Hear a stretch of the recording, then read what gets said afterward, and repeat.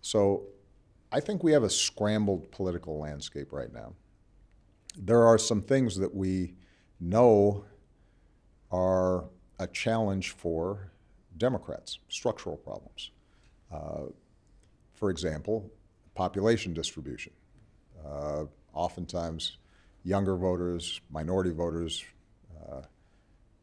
Democratic voters are clustered in urban areas. So and on the coast. Sure. And on the coasts. And so as a consequence, you've got a situation where there are not only entire states, but also big chunks of states where if we're not showing up, if we're not in there making an argument, then we're going to lose. And we can lose badly, and that's what happened in this election. Is it just a matter of showing up, or is there something wrong with the argument? No, I don't think there's something wrong with the core argument that the Democratic Party has made for years.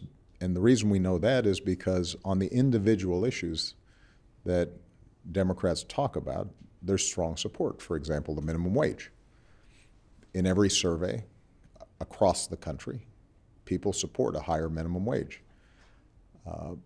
There are clearly, though, failures on our part to give people in rural areas or in ex-urban areas a sense day to day that we're fighting for them or connected to them. Some of it is the prism through which they're seeing the political debate take place. They may know less about the work that my administration did on trying to promote collective bargaining or overtime rules, but they know a lot about the controversy around transgender bathrooms. Because it's more controversial, it attracts more attention.